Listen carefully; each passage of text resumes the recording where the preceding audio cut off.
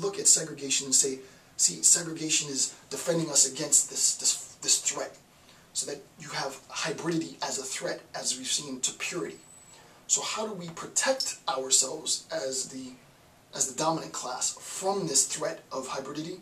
Segregation, right? Segregation becomes the means in which we protect ourselves, we, the dominant class, protect ourselves from the threat of hybridity.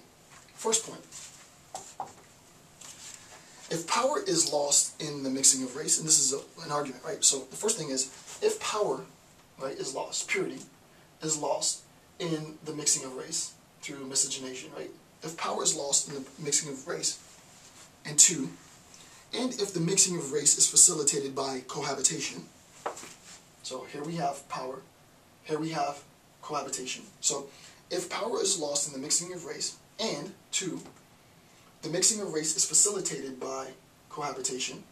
Obviously, you can't have race mixing here because there isn't a possibility for miscegenation in a homogeneous population, right? Miscegenation is only possible in heterogeneous population.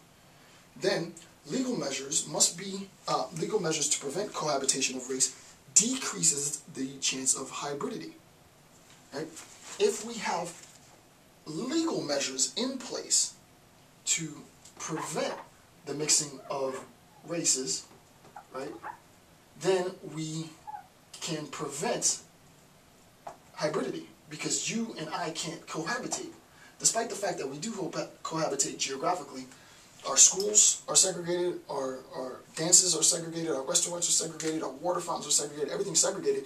It's less likely that you're going to be able to find yourself in bed with scary black guy, right? Or the sex kitten black girl, right? We all have our stereotypes. So what we end up doing in this state of affairs is that we implement segregation, right? So we implement, through law, we implement segregation in this state of affairs to prevent the cohabitation, because once we, or not the cohabitation, but the miscegenation, right? To prevent the miscegenation of blacks with whites, and thus prevent this state of affairs, right? So segregation is used as a tool of preserving purity. Now, it doesn't look like we're still talking about this ridiculous notion of purity, but what ends up happening is that the law, insofar as it segregates blacks from whites, is protecting itself. The law is protecting the population from interrelation and hybridity, right? Hybridity is seen as a threat. So, finally, in 4, a decrease in hybridity, right, suggests an increase in white racial purity, right? If we are preventing hybridity, then we are preserving purity. And the way to go about doing that now, right, since the 1940s, since 1930s, has only been to, and even before then, basically post-scientific enlightenment, has been to segregate the populations, right? Separate but equal. But we recognize that separate but equal is completely false, right? So we attempt to separate the populations. In a contemporary sense, we've outlawed, right? Segregation has been outlawed. But as we've seen, there still is an attempt to preserve and protect the purity of, now this is way more controversial, right?